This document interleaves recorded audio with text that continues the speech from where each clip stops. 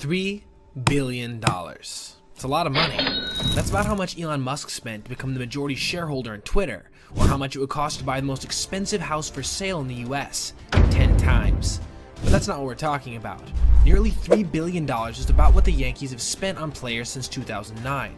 $2,778,000,000, $55,295,000 if you're keeping track.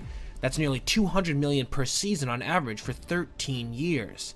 The Yanks have done it by handing out some massive contracts to big-name players, like Garrett Cole at 9 years $324 million, Masahiro Tanaka at 7 years $155 million, and Jacoby Ellsbury at 7 years $153 million. It adds up.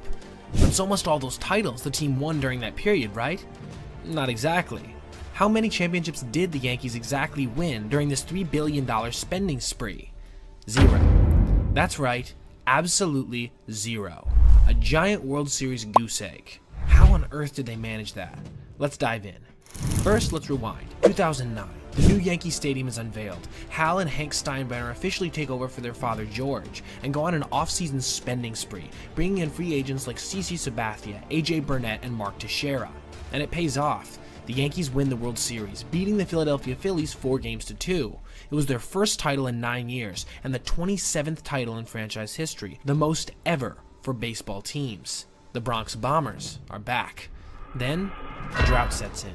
It's now been 13 years since the Yankees even appeared in the Fall Classic, let alone won it. That's the third longest drought in franchise history. The 2010s were also the first decade since the 1910s that the Yankees did not even appear in the Fall Classic. So how and why did this happen? First, I'd like to start with a brief breakdown of Yankees baseball in the almost 15 years since their World Series victory, year by year. But before we get more into that, I want to take a second to talk about today's sponsor, Aura. As a creator, I've been the target of password theft and hacking attempts multiple times in the past, which created a fear that's only recently been diminished by using Aura's security features. You see, Aura protects you from scammers and hackers by scanning the dark web, where criminals sell stolen information, looking for your emails, passwords, and social security numbers. It does the same thing with near real-time alerts on suspicious credit inquiries, like if someone was opening a loan or credit card in your name. Aura also has a VPN service that makes browsing safe and untrackable. Maybe you already have apps that do all these things separately, but with Aura you get the features of all of them in one package deal. And guess what? Along with their superior services, Aura is extremely affordable in comparison to competitors, with an average of 63% savings relative to the market. Additionally, if you sign up right now using my link in the description, pinned comment, or by clicking this QR code, Aura will give you a 2-week free trial. You'll be shocked at how much of your information Aura finds exposed over those 2 weeks. Again, click the link or the QR code to start your free trial today. Now, back to our video. The Yankees' 2010 campaign to defend their title was a memorable one. Alex Rodriguez hit his 600th career home run, becoming the youngest player in history to do so.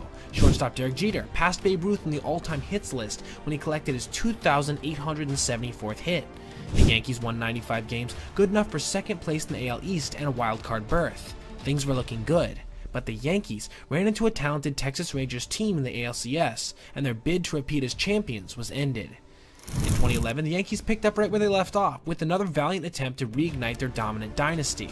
They won 97 games and the AL East title. There were even more memorable, iconic moments, including Derek Jeter's 3,000th hit, a home run, and Mariano Rivera's record-setting 602nd career save. But this time, they faltered in the division series against the Detroit Tigers, losing a heartbreaking deciding Game 5 at home. Longtime catcher Jorge Posada would retire, and the Bombers went back to the Bronx licking their playoff wounds. Maybe next year would be different. But 2012 was not different. Again, the Yankees won 95 games in the AL East title. They beat the Orioles in 5 games in the ALDS and earned a rematch with the Detroit Tigers. And this time, the Tigers again prevailed, sweeping the Yanks in 4 games after a playoff-ending injury to Derek Jeter in the ALCS opener. Ouch, literally and metaphorically. The pain only got worse in 2013. The Yankees stumbled to 3rd place in the AL East, winning just 85 games, their worst record since 1992. They failed to make the playoffs for just the 2nd time in 19 years. It was a pretty mediocre send-off for longtime Yankees legends Mariano Rivera and Andy Pettitte, who retired at season's end. Pretty bad, huh? But it got worse. Before the 2014 season, the increasingly desperate Yankees went on a spending spree to replace some of their departed legends, signing Jacoby Ellsbury to that 7-year, $153 million contract, as well as Carlos Beltran for 3 years and $45 million, Brian McCann for 5 years and $85 million, and Japanese star pitcher Masahiro Tanaka for 7 years and $155 million. And what did they get in return? 84 wins and a second straight season where they failed to even make the playoffs. Fans bid farewell to team captain Derek Jeter and look forward to the future with trepidation. 2015 saw a ray of hope. The Yankees returned to the playoffs as a wild card team after finishing second in the AL East. But it was a short-lived playoff run. The upstart Houston Astros dominated the Bronx Bombers in the AL wildcard game, eliminating them 3-0. It would be the first of several painful losses to the Astros in years to come. 2016 saw the beginning of the so-called Baby Bombers youth movement, including catcher Gary Sanchez, who hit 20 home runs in his first 53 games. But the Yankees bid farewell to Alex Rodriguez and Mark Teixeira, and also to playoff contention, failing for the third time in 4 years to make the playoffs, while finishing 4th in the AL East. For the first time in years, the Yankees were sellers at the trade deadline, dealing away veterans like Carlos Beltran, Andrew Miller, and Ivan Nova for a collection of prospects, as well as prime offseason acquisition Aroldis Chapman. It was time for the team and GM Brian Cashman to rebuild. Of course, it's easier to rebuild with a $200 million payroll, and the Yankees signed some high-priced veterans before the 2017 season, including signing formerly departed Aroldis Chapman to a 5-year, $86 million deal, the largest contract ever for a relief pitcher up to that point. But the real story of that season was the breakout performances of talented young players, who the Yankees had homegrown, like pitcher Luis Severino and outfielder Aaron Judge, who led the American League with 52 dingers in his rookie season and finished second in MVP voting. The Yankees won 91 games and were back in the playoffs, ousting the Minnesota Twins in the wild-card game before defeating the Cleveland Indians in the division series. The Yankees again faced their new nemesis, the Astros, in the 2017 ALCS, losing in 7 games to the controversial eventual World Series champions. 2018 saw more change, with the departure of longtime manager Joe Girardi and the arrival of Aaron Boone. The Yankees won a 100-game with their core of young stars and rekindled their old rivalry with the Boston Red Sox, first during an ugly April brawl, and later during the AL Division Series, which the Red Sox won in 4 games. The Yankees were good, but the Red Sox proved to be better. In 2019, the Yankees won a whopping 103 games and the American League East Division title for the first time since 2012. They swept the Minnesota Twins in the AL Division Series and again faced the Houston Astros in the ALCS. Was this the year the Pinstripes would finally get by the Astros and return to the World Series? No. A decade without a pennant or championship was punctuated by a heartbreaking walk-off loss in Game 6 in which the Astros again sent the Yankees packing.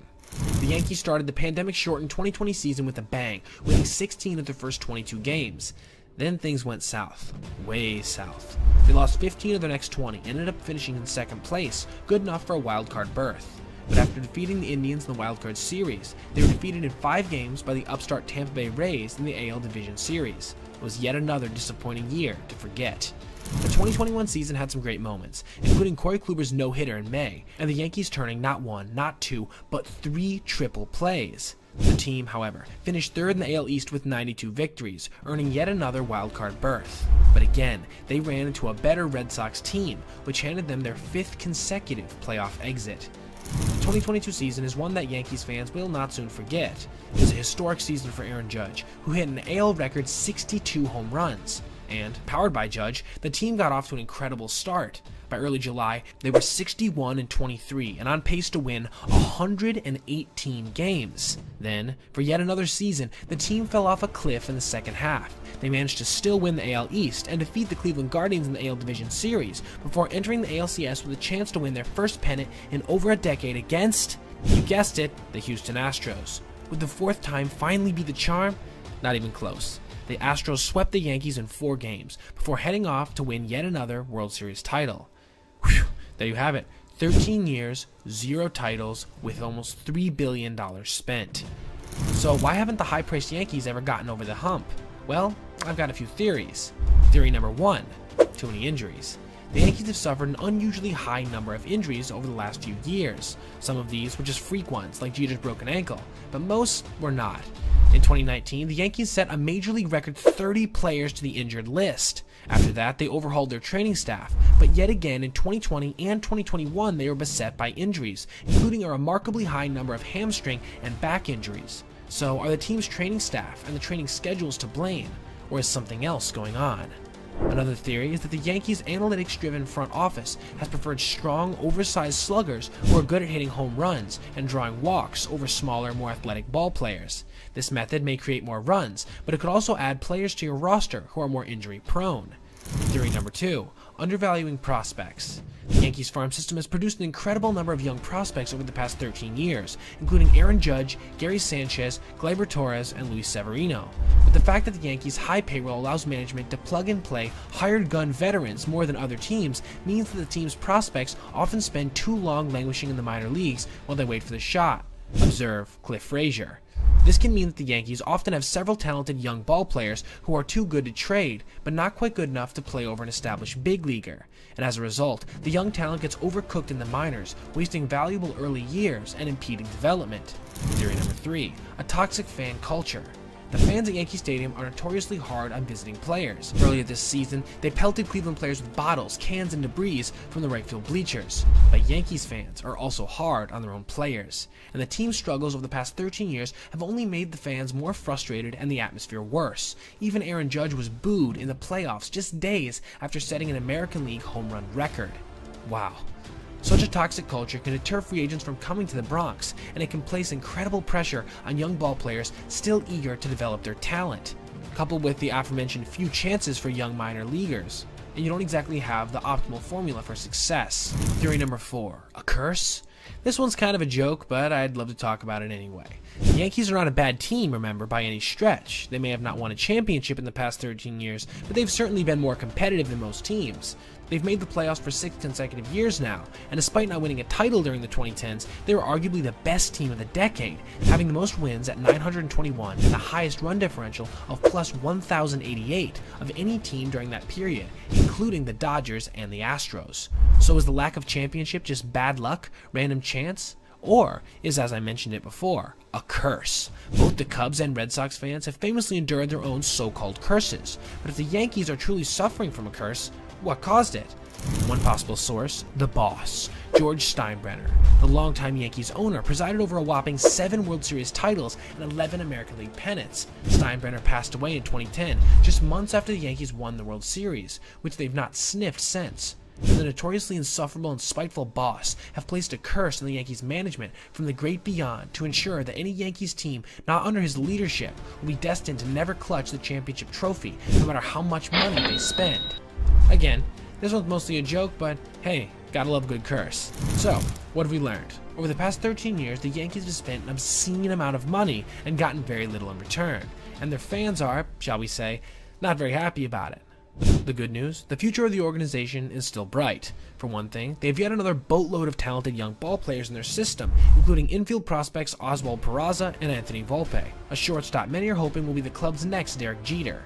We'll see. The team has also spent $360 million to re-sign Judge for 9 years, and another $162 million on pitcher Carlos Rodon. So once again, the Yankees should be good in 2023, but will it be enough? It's hard to know. But there's one thing we can predict: money will definitely be no object. Thanks for watching, have a great day everyone, and make sure to click on this playlist for other essay videos just like this.